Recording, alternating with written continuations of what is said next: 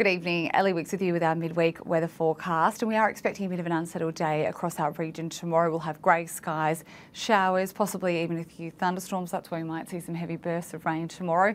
21 the top in Grenfell, 21 in Cootamundra, a bit cooler for Wagga, 20 degrees, so still fairly mild with an east to northeasterly breeze moving throughout the day. The showers and storms could ramp up on Thursday with a top of 19 degrees. Could be a good day for rain across our region, drying out Friday to a top of 18 degrees. Good night.